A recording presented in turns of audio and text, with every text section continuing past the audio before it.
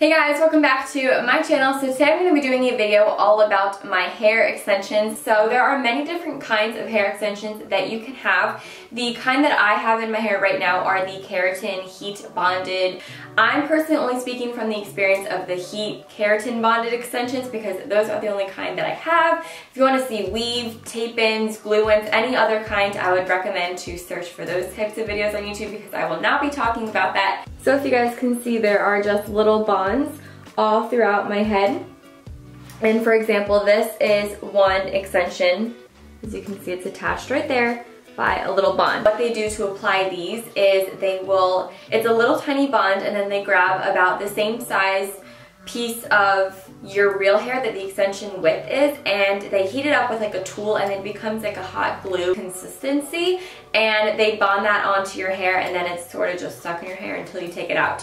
So back to the basics with my hair. I have hair that is this long. That's the natural length of my hair, and I got 16-inch extensions. So it goes, when it's straight it's just past my boob, but when it's curly it's like right in like the middle of my boob. So if that gives you any length, I think 16 inches is a great length for me. I'll probably keep these in for a few more months. I've had these in for 2 months, and heat bonded extensions can last from 3 months all the way up to 6 months. You shouldn't really keep them in any longer than 6 months because the bonds do grow down with your hair. So after a while they will get too long and too noticeable, and also your hair needs a break. Everyone, your hair does need a break, so you don't want to ruin your hair by keeping your extensions in for too long, because a lot of times the purpose for extensions is to make your hair healthy again and have long hair while growing out short damaged hair. That's a lot of the reason why girls wear extensions. That is why I wear extensions. You definitely want to take care of your extensions and get them out when they needed to be taken out. So I'm first going to start off with the price because they are an investment, but honestly, if a hair is a big insecurity of yours, which it was for me, then it's going to be worth it. And also, if you take care of them, it is worth the money. Also, you need to know that it depends on where you go, how much it's going to cost. So I'll openly say how much mine were because it's not really anything to hide. Mine were $1,900, which I know is a lot of money for hair, and I'm not going to justify my purchase. Like I said, it's going to depend where you go, but do expect to pay at minimum $1,000 if you're going to get keratin extensions. Also, another thing to think about when it comes to cost is how much hair you're going to be getting and how long the hair is. When I went in for my consultation, she said, you know, how much hair do you want and how long do you want it to be? I said I want long, thick hair. So having long hair and having a lot of extension bonds in is gonna jack up the price a lot more. I have about 250 bonds all over my head so that it blends well and also so that it looks full and voluminous. Now if I were to get, you know, a shorter length and less bonds, and I want it just for the length to match my thin hair now that it's thin because I damaged it so much, it'd probably be a lot less money, but since I wanted long, voluminous hair, I'm gonna have to pay for it. Another thing I get a lot of questions about is this real human hair? Yes, this is real human hair. I don't think you should get any other extensions that are not human hair. Human hair you can wash, you can style it. I get a lot like, can you wash your hair? Yes, you can wash your hair. Washing it and shampooing it was a huge adjustment and a huge change because it kind of, the first week, it feels like you have like, I hate using the word bugs with hair, but it kind of feels like just a little like buggy feeling, like there's plastic in your hair, so it feels, you can definitely feel them. But now having them in for about 2 months, I don't feel them in my hair anymore, and it really does just feel like my hair. I don't notice the bonds anymore, and that took me about 2 to 3 weeks to really adjust to it. Shampooing to it is no problem. What I used to do when I would shampoo is I'd like go in and, you know, really like get into my hair, but now I can do that because I don't feel the bonds whatsoever. But when I was just getting used to shampooing with the bonds in, what I do is I kind of just go in and like go like this as opposed to like scratching down. Do you know what I mean? So you kind of just have to go over the bonds and get under them that way, but that's just something to think about. Something else that I wanted to talk about that was a huge concern of mine when I was getting my hair extensions in is, are you going to be able to see the bonds? Because I did not want anyone to be able to see the bonds. No, you cannot see the bonds if they are done properly. My hairstylist did an amazing job, and she definitely hid the bonds really, really well. When I wear my hair up, you can't see it. When I, pull my hair like this, you can't see it. The only time that you will ever be able to see my bonds is if I do 2 hairstyles.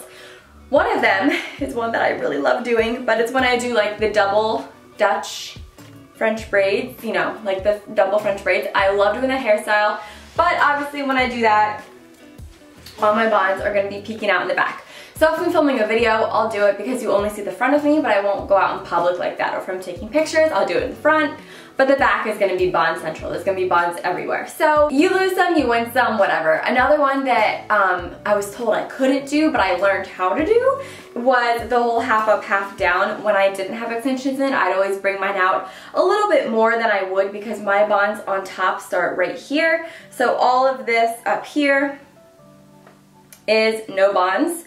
So this is all the stuff that I can put up for a half up, half down, but then my bonds would be showing. So I kind of pull a little bit down, but then I just pull from the top to make it look like I'm pulling more of this stuff back, but really it's just covering my bonds.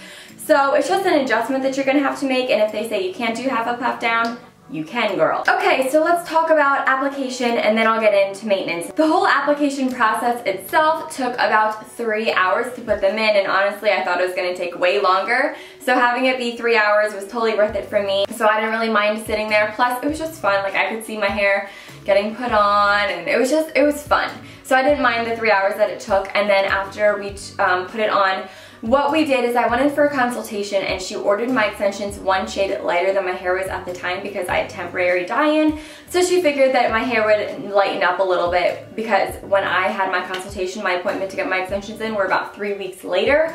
So let me tell you, girl, those 3 weeks were the slowest 3 weeks of my life. I wore my hair up every single day because I did not like my short hair. She ordered it 1 shade lighter, and then we put my extensions in. The original plan was to darken the extensions as well if we needed to, but actually my hair and my extensions are a perfect match.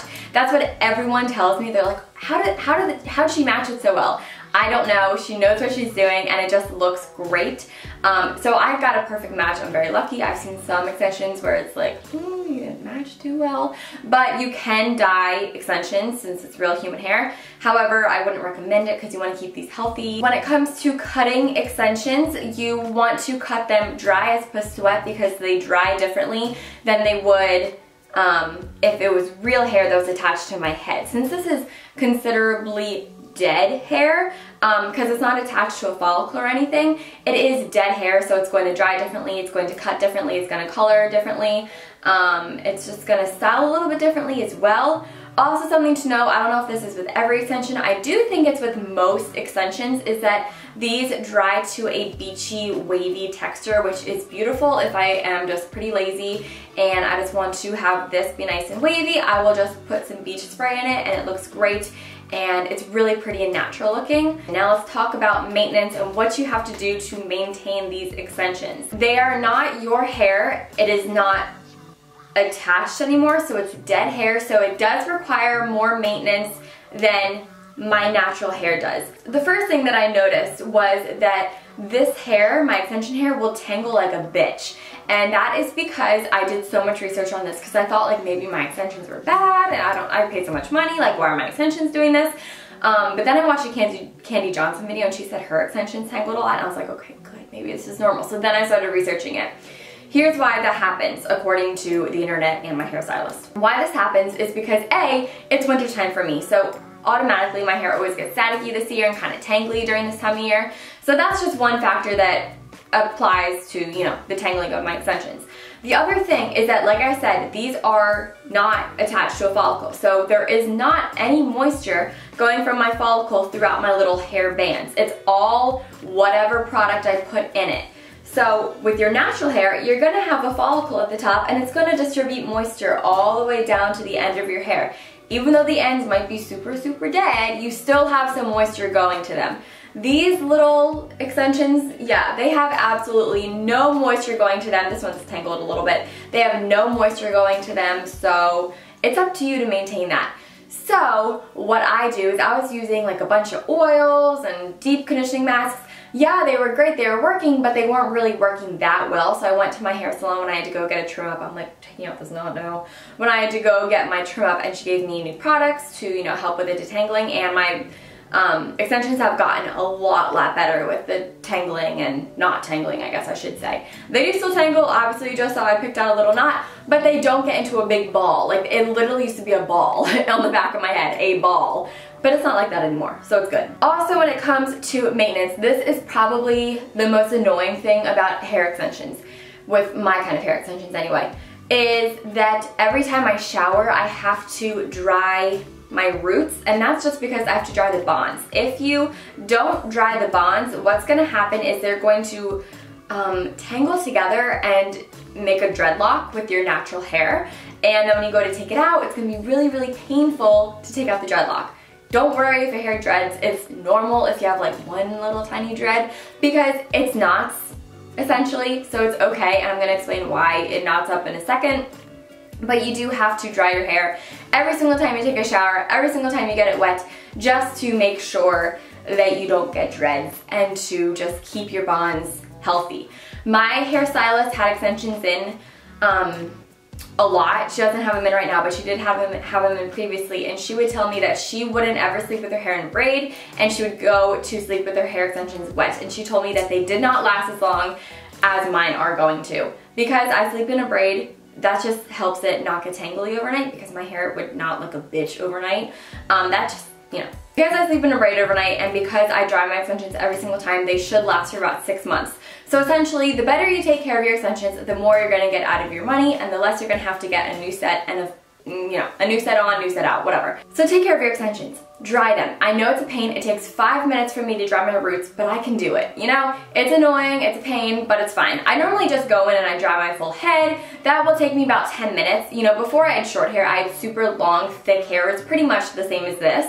And it would take me about 10 minutes at the same time. So it's not really a huge adjustment to me. I don't give myself a blowout. I just dry it as fast as I can. Then I run a straightener over it just to make it not frizzy. And that's that. It doesn't really take too long. It's just sort of a pain to do, more of a chore to do. But if it's gonna make my extensions last longer and make my money go longer, I'm gonna do it. Like I said, be sure to sleep in a braid. I get a lot of questions about, you know, does it feel weird when you get them in and they have to sleep for the first time? No, it doesn't feel that weird. The very first night, I remember laying my head down on my pillow and being like, this is a new feeling. But it's not something that's gonna stop you from sleeping. Like, you're gonna be able to sleep. Also, when you get your extensions in, there's a lot of tugging on your hair just to make it nice and tight so that the bond will go on nicely. If your scalp hurts, pop an Advil, you'll be fine. Although you can be taking precautions of putting your hair in a braid when you sleep, not pulling too hard on your extensions, and drying them, there are appointments that you have to go to for your trim-ups, as my salon calls them. Other salons might call them something else, but you need to go in for your trim-ups. Basically, your hair, your head, will shed about 1,000 hairs a day, which sounds crazy, I know. 95% of my hair is, you know, bonded in with extensions right now. So what happens when I shed all those natural hairs that come off of my scalp, they don't have anywhere to go. So what happens is they kind of just fall out and they kind of just stay there and they kind of ball up. That's okay, don't freak, that's why you go in for your trim-ups. What's gonna happen is when you go in, your hairstylist should separate all your bonds, because a lot of times what happens is, you know, if they get too tangly, if they shed too much, whatever, your bonds can get stuck together. So all that you do, here I just grabbed 2 bonds. You just grab 2 bonds and you simply do what it sounds like. You take them and you separate them so that they aren't stuck together anymore. I honestly separate my bonds all the time. I'm separating them in class, when I'm watching TV, driving, even like with one hand I'll just like separate my bonds real quick. It's sort of addicting to separate your bonds, but your hairstylist is gonna go in and separate your bonds so that you don't get dready. And then she's also gonna see where all your hair is shedding and has nowhere to go. And it sort of balls up into this white little ball, and she's gonna cut that. Well, she should. She's gonna cut that. And what that does, it just releases the hair from that little ball that's dreading up, and it's gonna stay in the extension. It's not gonna fall out anywhere. It's gonna stay in the extension, but when you take out the extensions, they're all gonna come out. So something that a lot of people have told me is that when you go in and get your extensions taken out, you lose so much hair and you freak out. I am prepared to freak out. Like, I know I'm gonna panic and be like, oh my God, why did I do this? But it's because I lose 1,000 hairs a day, and for 6 months, I haven't been able to lose 1,000 hairs a day. You do the math, I don't know how many hairs that is, but that's probably like a lot of hairs. Let's say like 50,000, I don't know.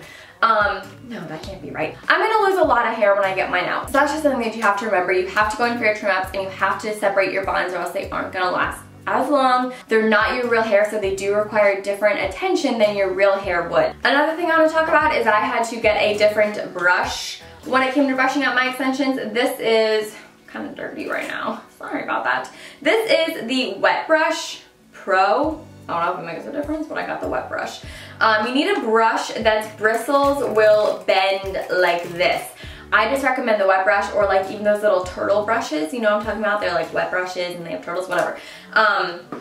Those kind of bristles are the best, because what you want is you want a hairbrush that can go on your extensions, like it's all on my extensions right now, on my little bonds.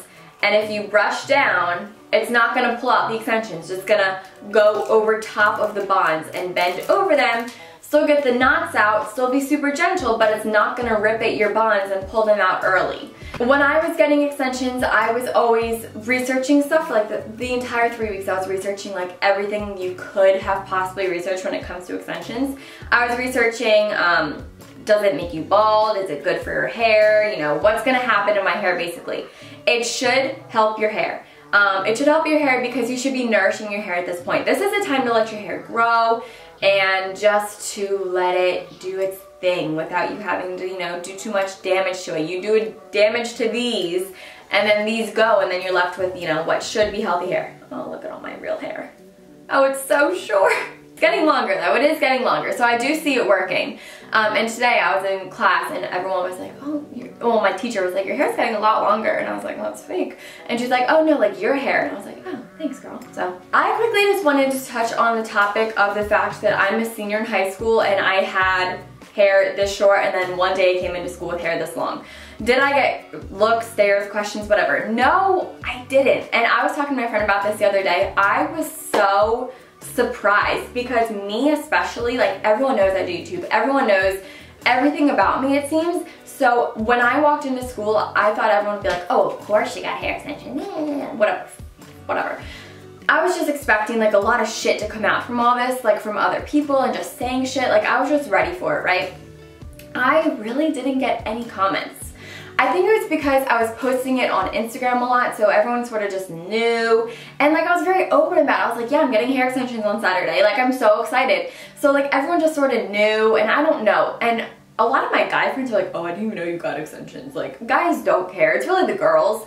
So I was always very worried about that when I was getting my extensions in, like the 3 weeks building up to it. I was very, very nervous about what people were gonna say. But honestly, no one said anything. So that was a great relief for me, and it really, I don't know, if you're concerned about that, don't be, because people are gonna say they look good, and people really don't care. Like I know it's easy for me to be like, don't care what people think, but like if you're going to school with them every day and they say shit, like that's not easy to go to school to, like I get that. So if you're in the same boat as me, get them, because honestly, people won't really care. And if I say that people won't care, trust me girl, people won't care. Like I thought people would like make a riot out of this, they didn't, trust me. Definitely don't want to put conditioner on your bonds or any sort of oils on your bonds because you don't want them to loosen up over time, especially stay away from oils.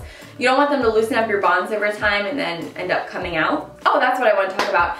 I was watching a video and this one girl said that she would lose about like 10 bonds when she would go in. You know, before her new set, over the course of however many months she had them in, she'd lose about 10 bonds.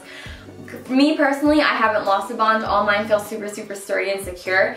The only thing that I like didn't really think about, but I don't know why I didn't think this would happen, is that these shed, okay? They do shed. Like when I'm in the shower or whatever, I'll, you know, condition my hair, shampoo, whatever, like I'll lose like hair. Like I just lost the hair. Like I shed their hair. It sheds. Don't freak. It doesn't mean your extensions are falling out. It doesn't mean anything bad. It's just hair. Hair sheds. So don't panic if you shed. If you're losing like, you know, extension after extension after extension, then maybe panic, call your hairstylist, be like, what'd you do to me? But like, if you're just shedding, don't worry. Okay, so I think I answered everything. I just looked through all of my questions on Instagram, and everything was looking good. So if you guys thought this video was helpful at all, please let me know in the comments down below. If you guys want to see like how I'm going to get another set on. In May I'm going to get these out, and then I'll probably like wait a week and then I'll get a new set on for graduation. So if you guys want to see like how they get applied and everything like that, let me know in the comments and I can totally do that for you. If you want to see how I get them out, let me know in the comments and I can do that as well. I just want to know what you guys want to know, you know? Tell me. So if you guys all enjoyed this video, if you did, be sure to give it a thumbs up and also be sure to subscribe for much more videos, and I'll talk to you all in my next one.